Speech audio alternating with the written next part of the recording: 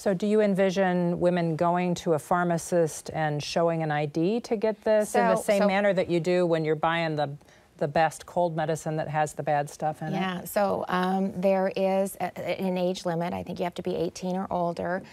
There's an assessment form that you have to fill out. You're required to visit a doctor every 2 years, so you can get the prescription. So, excuse me, this wouldn't be a prescription then, would it? No, well, the way that we're doing it is similar to what we did with naloxone. So it would be a standing order that would give the pharmacist the authority to prescribe. It's limited to the number, but it's what the majority use. And so I think it's a really good place to start. We really based a lot of it off of the Utah bill, and it actually passed in Utah with unanimous support. So, and just a couple areas where they've ran into some barriers, we've tried to get in front of that and address it in the bill. So it's a good place to start. I think anytime you drop legislation, it doesn't mean you know that that's potentially not where it'll end up, but we've tried to work really hard to identify any problems that we might run into, and we're going to be supporting it.